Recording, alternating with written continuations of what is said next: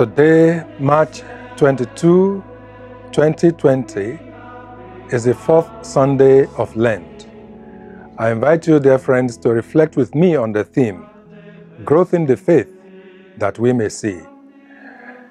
It has been 4 weeks since we began our Lenten journey of prayer, fasting, and almsgiving, the route by which we turn away from sin and turn towards God. This fourth Sunday is referred to as the Laetare Sunday, the day of Lent, on which the Church asks us to rejoice, because the joy and hope that the resurrection brings is close now. And so we can look forward with heightened excitement. This joy and hope come from the transformation we shall experience at Easter. Christ, the light of the world, who dispels the darkness of the tomb and illumines the world with his light. In the Gospel passage of today, from John chapter 9, from verse 1 to 41, we see how the light of faith gives joy to the one who discovers Jesus. The man was physically blind from the moment of his birth. But in addition to that, he did not have the eyes of faith until Jesus revealed himself to him.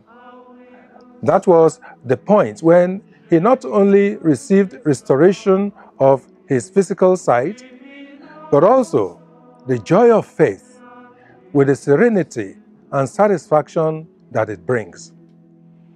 Jesus, the light of the world, made a paste, put it on his eyes, and told him to wash in the pool of Siloam.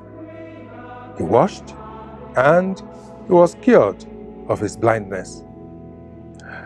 From the interrogation of him by the Pharisees, those who did not yet have the joy that comes from the light of faith, we are able to notice the development of the man's faith. At first, he thought Jesus was just like the man next door. Upon further reflection on the magnitude of what had happened to him, he was able to see that an ordinary man could not have done what Jesus did for him. Jesus must be a prophet.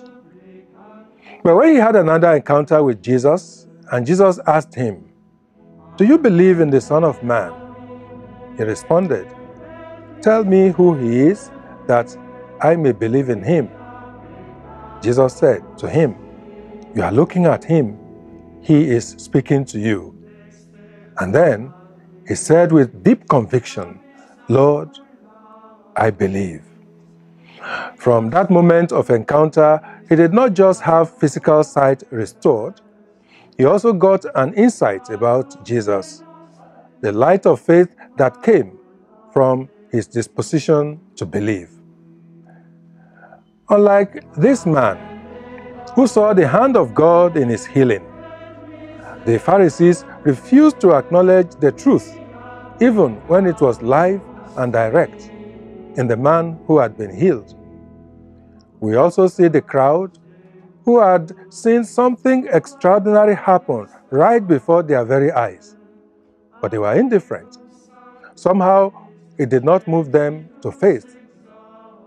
Even the parents of the man, who knew what had happened, were so afraid to admit the great things that God had done for fear of the Pharisees. And so they sat on the fence, too afraid to bear witness to God's goodness. They said, "He is old enough. Let him speak for himself." The question we need to ask, my dear brothers and sisters, is, which of the characters describe you? The person that sees the hand of God in his life and allows it to be the light that leads him to faith, bearing witness to God's goodness?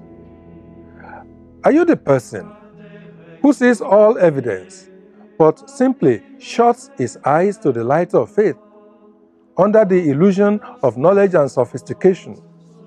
Or are you the person who knows but fails to confess the faith for fear? I, my dear brothers and sisters, would rather be the person that sees the hand of God and continues to search that I may know God better, love Him more, so that I can serve Him better than before. Dear friends, in these days of Lent, let us rekindle in ourselves the light of faith that we received at baptism, that light which dispels the darkness of sin. And not only that, like the man born blind, let us make effort to grow our faith by study of the Holy Scriptures, the Bible, and reflection on its message through the practice of Lectio Divina. I pray that we may see the light of Christ more clearly from day to day. And I bless you in the name of the Father, and of the Son, and of the Holy Spirit. Amen.